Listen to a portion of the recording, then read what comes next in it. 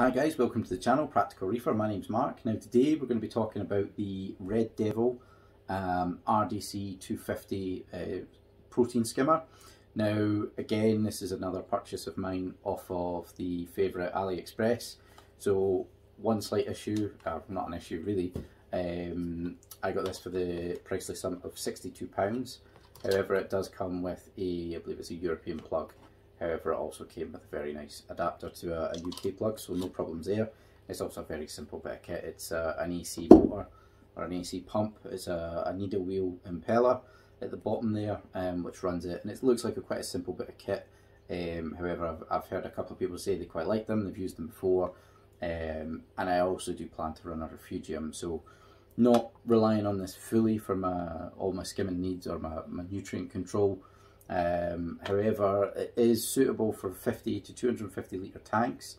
So obviously I've got the Reefer XL200, so it should be enough to work on the tank. Obviously, I'm not going massively size.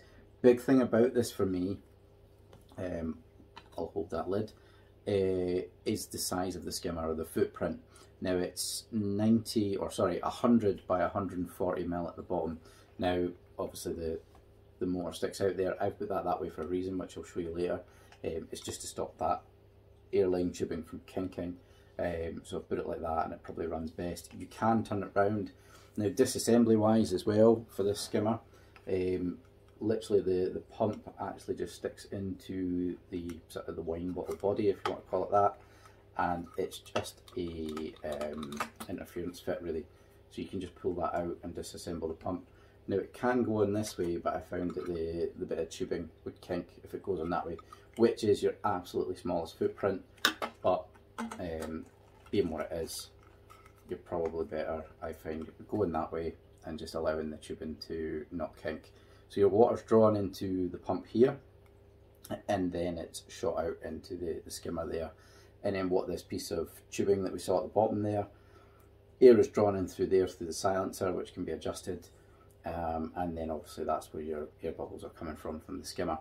And then the other adjustment is this red pipe here, which you can see we've got the two arrows sticking together. So that's at the fully open position. Now it might be quite hard to see on camera there, but that's the pipe. I'll try and turn that and just see if you can see, get the position there. So you might be able to see that the pipe closes up there, and that almost closes off.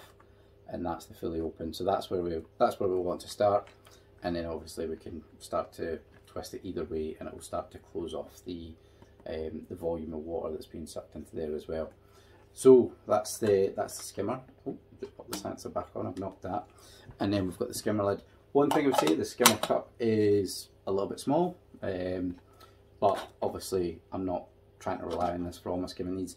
The full thing does also come off, so it's easy to take downstairs, get into the sink and give it a good wash out, or tip it outside and then start washing it out.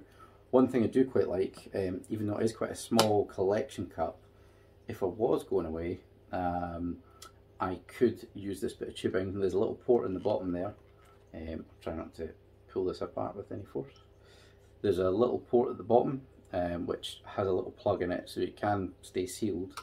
However, with this bit of red tubing, I could potentially have that drain into a container, whether that be outside the sump or maybe something like a jug sitting in the sump overhanging, just for maybe if I'm away for 2 weeks. I could have the skimmer cup drain into something a little bit bigger than what's there, or at least maybe for a week it would cover me no problem. So it's very, very solid. It looks pretty decent. Again, as you see, the skimmer cup, the whole thing comes off. These parts all disassemble. The pump just literally pulls out. The only thing that's a bit solid is the base, which is just 3 parts of acrylic which are glued together, and then the body's glued onto that, and that I believe is solid on there, so that's not going to come apart. That's something you maybe just want to run in citric acid and it would probably clean up no problem later on. But what I'll do, I'll get this set up. I'm just going to do this tonight. We'll get this in. I imagine this is going to take a little bit of time to bed in. The ideal depth for this is 15 to 18 centimetres, whereas my sump's running at 20 just now. So I might need to sit just a little something under it, but I'm just going to get it in the tank tonight and get it on and get it running and try and get it bedded in over a few days. And then we'll come back in about a week's time, hopefully, and we'll see some nice skimming in this, and we'll we'll have a little chat about what it's or how it's running, and we'll come back. So guys, I'm just going to quickly film the skimmer going into the sump. We'll see how this goes. I think the water's just a little bit too deep for it, but we'll see what it's like. We'll get it in. I've just quickly plugged it in, but the switch isn't on. I've actually managed to turn the pump around so it's at its kind of smallest footprint. There's an ever so slight kink in the air hose, just with it coming forward into this bit, but we'll see how that goes. Let me just get that there. Slight kink there, but I think it'll be okay. If not, we can always turn it around, but it's just to try and take up the least amount of space possible. So what I'm hoping to do is to pop the skimmer in, well, I'll just show you. Turn it around that way, so the cable comes there. I'm just going to add to my water volume just ever so slightly because I can hear the baffles overflowing. So the plan is to try and sit my skimmer in there, and then it leaves the rest of my sump free for either a refugium would be the simplest option, or possibly using these little frag racks that I made up and I showed where I did the tiles, and actually grow some corals in the main sump and have a refugium hanging on the side. But we'll work on that later. Main thing is to get the skimmer in. I'll actually just leave the cable there. I'll tidy that up later. So pop that there. I've got the lid because that'll just fall off if I just leave it. And I've also taken off the red rubber hose, which would go onto there, but the little port's plugged, as you can just see. I'll go just zoom in properly. So that's the skimmer sitting in there. I do actually need to get a light for the sump now. So we're sitting in there, we've got water in it. Obviously nothing's adjusted, it's just sitting fully open. So let's just pop it on. And there we go. Plenty of bubbles there on the bottom. Let me just tilt the camera down. What I might actually do is just move the skimmer over because it doesn't need to sit exactly there just now. So guys, only took a few seconds there playing with it and just seeing how it works now. As you can see, the red tube here is at its maximum open position. The two white arrows are pointing towards each other.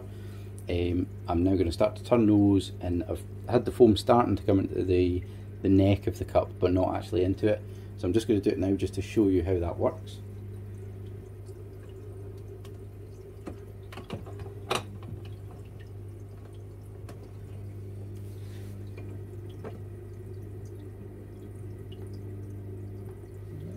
A little bit further.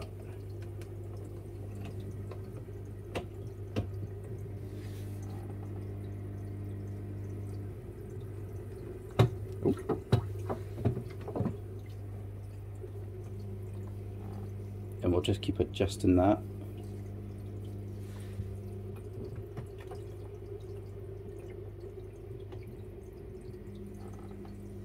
And you can start to see the bubbles now rising up into the skimmer neck. It might just need a little bit more adjustment.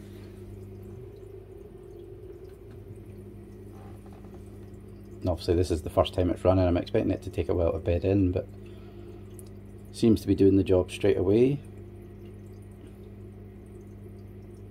Might just give it a slight little turn.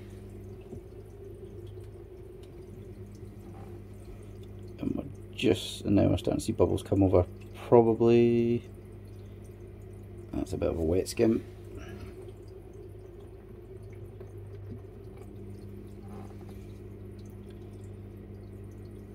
Just trying to find the fine point. What I will probably do now is just let this run for a couple of days, just barely skimming enough. I think that's going to be perfect there. As you can see, it's just starting to creep, excuse the camera, it's just starting to creep over. I think that's going to be perfect. That's literally taken me a couple of, well, less than a couple of minutes to adjust. It seems to be doing the job, so we'll leave it like that for just a couple of days. I'll probably leave the lid off the skimmer collection cup in case it does overflow. I expect that it's going to take a while to bed in, but we'll come back in a few days and we'll see how it's performing. So scrap that last comment, guys. I'm not going to take the skimmer collection cup lid off because I'm just going to end up with salty spray all over my sump. But it seems to be doing the job there. It's a little bit drier now. so we'll just leave that alone, and we'll come back in a few days. But that's it working away. Very, very simple to adjust. Obviously might take a bit of fine tuning later on, but we'll see how we get on and we'll come back. And here we are the next morning, guys. Just a quick check on the skimmer, looking really good. So guys, here we are about 2.5 days later. I emptied the skimmer cup the morning after I set it up. It was a little bit of a wet skim. I would like a drier skim to get closer to a week out of it. But yeah, looking good. 2.5 days, it's filled up the skimmer cup there. We'll get that emptied, we'll have a little look at it. A little bit of tuning, we'll get it to a nice dry skim, and I think this will do the job absolutely brilliantly. I'm going to be in the sump at least once a week anyway, doing sort of auto top off, and well, I'd say at least twice a week, just checking on the sump, so that should be perfect. And it does seem to be making a difference. The sump looks cleaner, the water clarity in the actual tank looks cleaner, although the reflections are terrible. But yeah, things are looking good. For £60, it's a cracking skimmer, seems to be absolutely doing the job, and this is just a couple of days in. I'm sure once it beds in and I get tuned a bit better, hopefully get a slightly drier skim, it'll work even better, but looks as though it's absolutely doing the job. So guys, there we have it, 2.5–3 days worth of skimming into the collection cup there. Now I would like a bit of a drier skim so that the collection cup lasts a bit longer. Probably still get another half a day out of that, but it would be quite nice if it lasted a solid week, just on the occasion that I was going away on holiday and I know I can leave the fish for a week. Corals are fine for a week, the ATO's fine for a week. If I can get the skimmer to do the same and the floss, I mean, I change that once a week, I don't touch it. So if the skimmer could follow suit, then I'm quite happy to go away for a week and leave the tank and not have to worry. It just gives you that sort of level of freedom to go away and do things.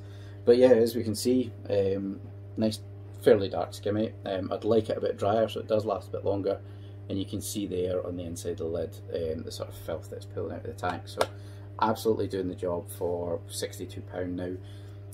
At the moment, I don't know what they're coming in at. I bought this maybe about 9 months ago, and prices have been going up quite drastically at the moment, unfortunately. So it might cost you a little bit more, but for a budget skimmer, absolutely doing the job. Very, very decent bit of kit for what it is.